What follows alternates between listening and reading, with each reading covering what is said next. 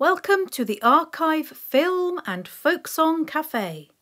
And if you would like to join in with the singing, feel free to do so.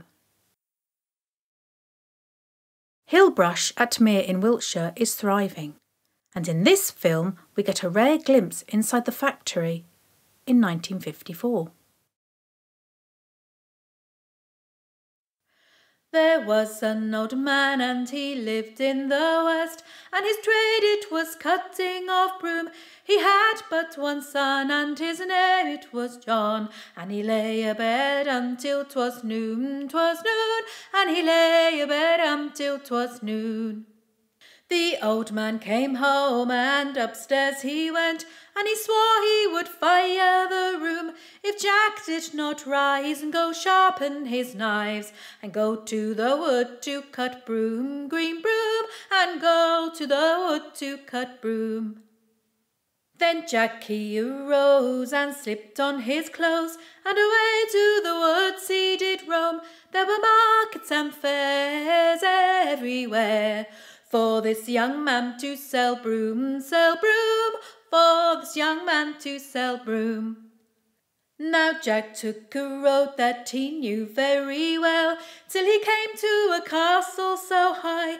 He hollered and bawled and loudly did call, "Pretty maids, do you want any broom, green broom? Pretty maids, do you want any broom?" Now a lady being sat in her chamber so high, saw this young man with his broom.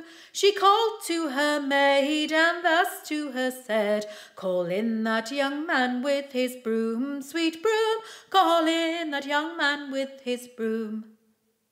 Jack entered the kitchen and thence to the hall, and then to this fair lady's room. She smiled and she said, "Could you leave off your trade and marry a lady in bloom, and marry a lady in bloom?" Then Jack gave consent, and to the church they both went, and he married this lady in bloom. Now they live at their ease and kiss when they please. No more to the fairs crying broom, green broom, no more to the fairs crying broom. Haystacking at a farm in Purbeck, Dorset, during the 1940s. A hayloader saves time when a sweep is out of the question.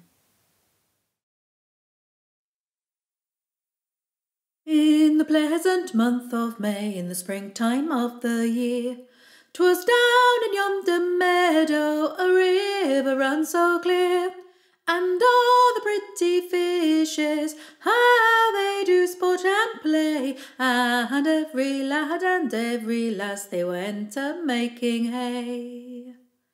In comes the jolly sidesman to mow the meadow down, with a good old leather bottle and the ale that is so brown. There's many a stout young labouring man comes here his skill to try, while he sweats and blows and stoutly mows, for the grass cuts very dry. Here is nimble Benham Tom with pitchfork and with a rake.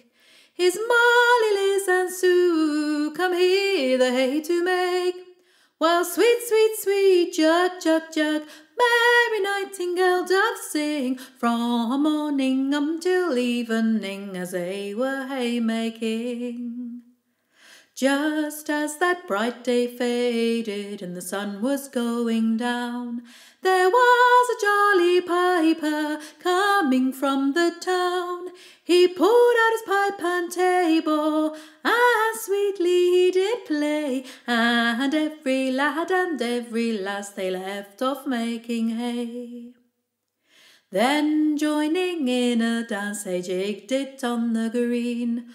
Though tired of the labour, no one less was seen, but sporting like some fairies, their dance they did pursue, in leading up and casting off till morning was in view.